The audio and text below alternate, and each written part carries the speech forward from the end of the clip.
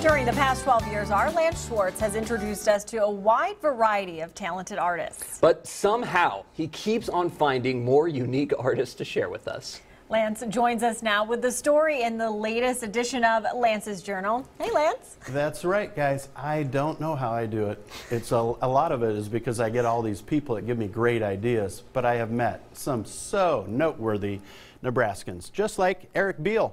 He was born in Lexington, and he spent much of his youth working at his dad's feedlot just north of Kearney.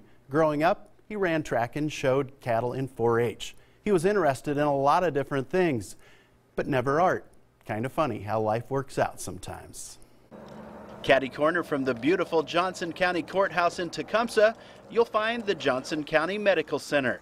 It's also where you'll find an impromptu art gallery. This painting, this image was given to me by Sarah, who is Debbie's daughter. Eric Biehl never claimed to be an artist. He was scrolling through things and this image of the angel came up. He's had no formal training, and he was 49 years old the first time he picked up a brush. And then this is the Lord's Supper I just started a while back. Eric's inspirational mother passed away 2 years ago. The day of her funeral, I drove home back to Lincoln, drove in the garage, and thought, I need to paint. He put some cardboard on plywood and laid it on 2 sawhorses. Started painting and just had some images of sky and color and all that kind of stuff, and that's where it started. And where it's led from there over the past 2 years is truly a thing of beauty. My mom was very bright, boisterous, just no nonsense. She's what fuels this, you know, along with God's Spirit, but I know there are times when I do this and I cry, 'cause I know she's there. And I wish she could see it. I really do. Debbie Schultz is a big fan of Eric and his art. He paints from the heart. He paints from prayer. He paints from the spirit that's within him. This 1983 graduate of Kearney High School becomes mesmerized in his art. When I'm doing my painting, I really have to pay attention because I get lost in it. And it's very much a form of prayer for me.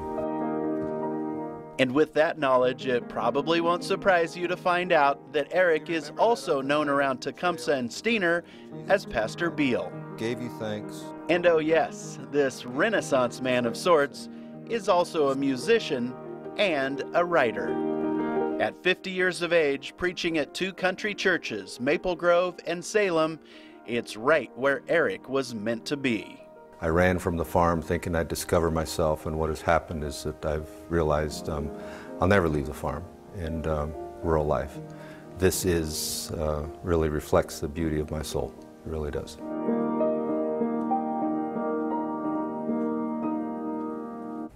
What a guy. He's a pastor, he's a musician, he's a writer, and as you could plainly see, he's a talented artist.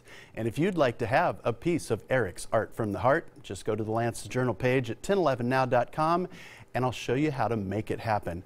And what a pleasure it was to meet this multifaceted guy. He's a great guy, and he just proves to me once again what's good about this great life we have in Nebraska. All these talented people that do a wide variety of things. It was hard for me to not just get a little emotional myself listening to the way he's talking about his mother and the way he talks about how he pours that emotion into the paintings that he puts together. True inspiration. He has it every time he grabs that brush. Awesome. And it's awesome to have you back. Well, it's good to be back. Thank you. Thanks, Lance. We'll be back to update your forecast next.